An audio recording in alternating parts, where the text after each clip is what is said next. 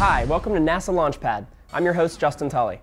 So when I say Kepler, what flashes in your mind? Johannes Kepler, right?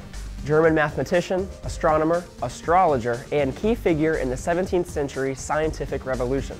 His laws of planetary motion led Newton to his law of gravitation. But you knew all that, right? But there's a new Kepler in town. Actually, it's named after the old Kepler, and actually it's not in town anymore since it was launched into space on March 6th, 2009.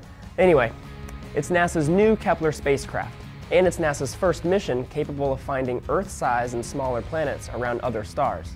The Kepler mission will be looking continuously at over 100,000 stars in one region of the sky, in the Cygnus and Lyra constellations. The field of view is extremely large for an astronomical telescope. Most telescopes, such as Hubble Space Telescope, only view a small region at one time. It's about the size of a grain of sand held at arm's length. Kepler covers a much larger field, about a hand at arm's length. The field of view is overhead at midnight in the middle of summer for those in the mid-northern latitudes and earlier in the evening in late summer and fall. Kepler uses the transit method to detect the existence of a planet. A transit occurs when a planet passes in front of its parent star and blocks a bit of starlight while doing so. Within our own solar system, we can observe planetary transits of Mercury and Venus from Earth when they pass in front of the Sun. The phenomenon is much like an eclipse. Although the planets are larger than our Moon, they are also much farther away, so the transit just looks like a small black disk moving over the face of the Sun. Kepler will observe the same phenomena in order to detect Earth-sized planets, but from very far away. In fact, the distant suns that Kepler will observe are so far away that the stars are just points of light. Detecting an Earth-sized planet transiting a distant star is like observing a gnat flying in front of a car's headlight seen from many miles away. The problem is that the orientations of planet orbits in other solar systems are randomly aligned. Some may even orbit face-on. Only about 1% of the planets are aligned so that they can be detected by the transit method.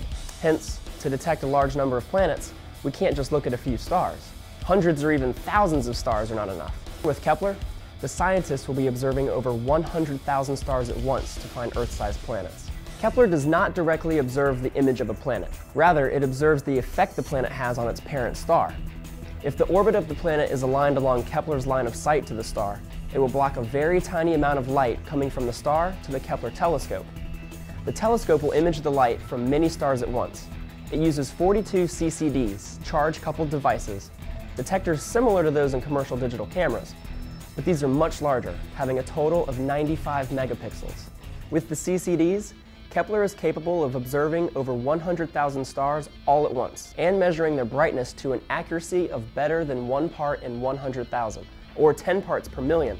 This is equivalent to watching a football game from the camera blimp and detecting every time just one person walks in or out of the stadium.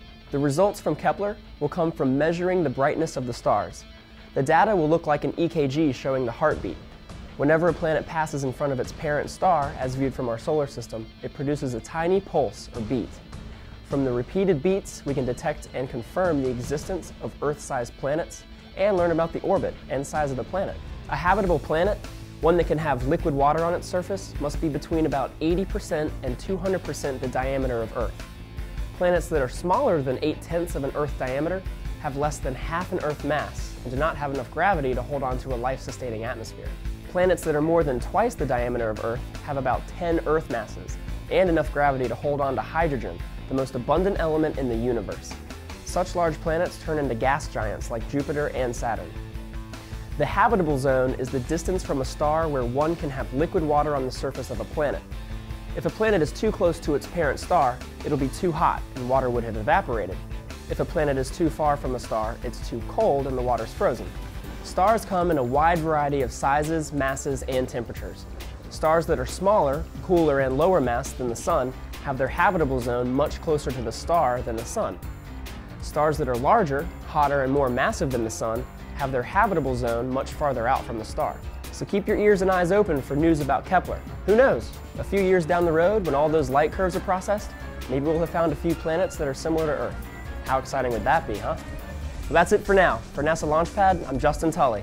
We'll catch you next time.